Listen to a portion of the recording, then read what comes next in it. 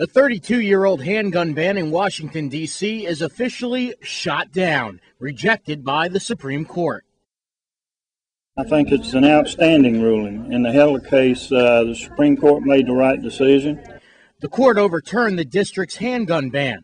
The justices say it violates a person's constitutional right to bear arms.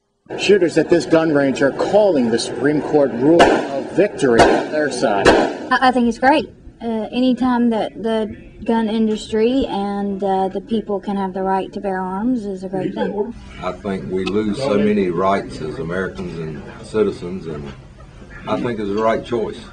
But not everyone is happy with that choice. It's dangerous. You're looking for trouble if you're carrying a gun. Of course, a lot of people would say that you're protecting yourself, but I honestly believe that a person's looking for trouble carrying a gun. Backers of the ruling say just the opposite. A person ought to be able to protect their own property, and if you feel that you're being threatened, you should be able to do so. Handguns don't kill. Idiots kill. The pro-gun forces now plan to challenge handgun restrictions in other cities. In Wilmington, Max Winnitz, WECT News.